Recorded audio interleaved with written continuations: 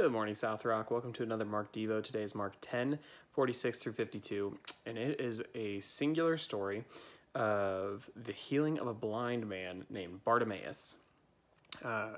Pretty interesting story. Jesus is just walking by in Jericho, and Bartimaeus cries out, basically, "Son of man, have mercy on me," and the crowd tries to quiet him down, and eventually Jesus finds Bartimaeus and heals him, and sends Bartimaeus on his way and says, have your sight, your faith has made you well. And so something of note that's interesting, I should say, is that oftentimes these kind of, I'll call them tertiary, meaning like not primary or secondary, but tertiary, third on the fringe characters, people that you don't hear mention of much after this, often they're named because they have significance to the early church, or they have significance to the people reading who it's written to.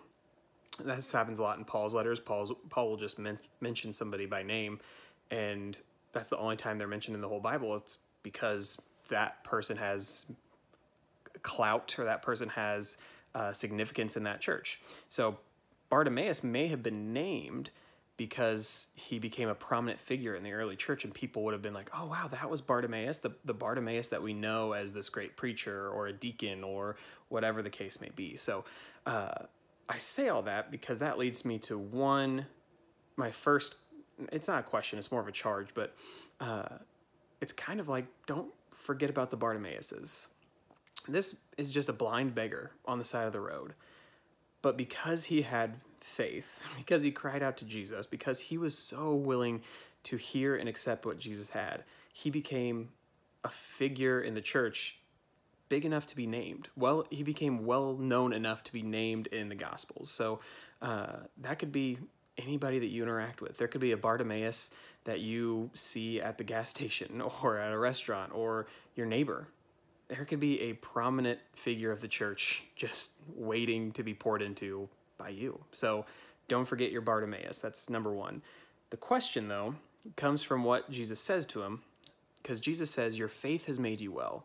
And so the question is, if the request that you bring to Jesus the most was on your heart, and you were face to face with Jesus right now, and you prayed that prayer, you asked him for that thing, would he say, your faith has done this?